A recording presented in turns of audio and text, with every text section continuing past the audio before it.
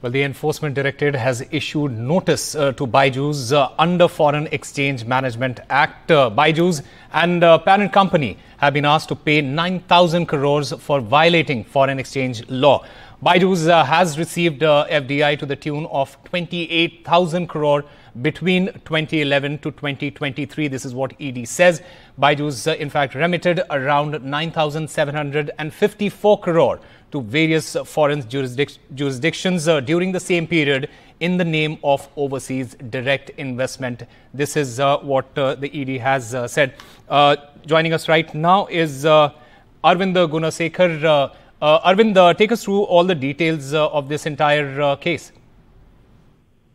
The Enforcement Directorate sources have told NDTV that they have issued a show cause notice to Byju's and its parent company for allegedly violating provisions of Foreign Exchange Management Act.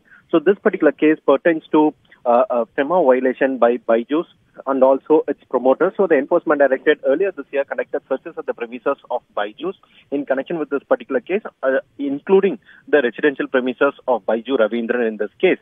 So after the conclusion of the search operation, now the Enforcement Directorate has come to a prima facie finding that Byju's has actually violated Foreign Exchange Management Act laws, provisions, especially when the company received almost 28,000 crore as foreign direct investment between the financial year of 2011 to 2023.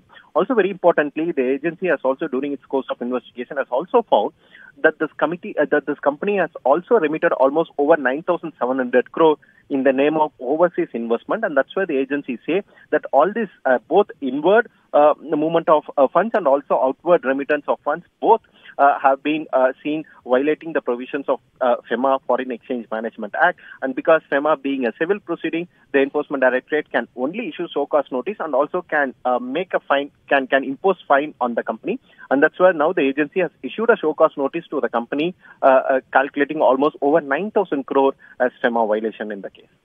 All right. Arvind, thank you very much for all those details.